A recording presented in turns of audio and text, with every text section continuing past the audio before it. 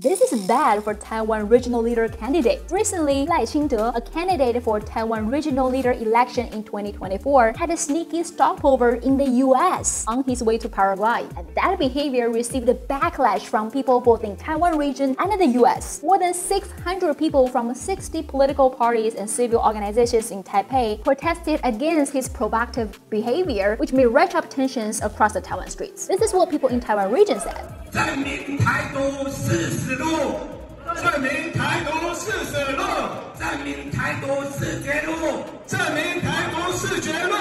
And this is what people in the US said.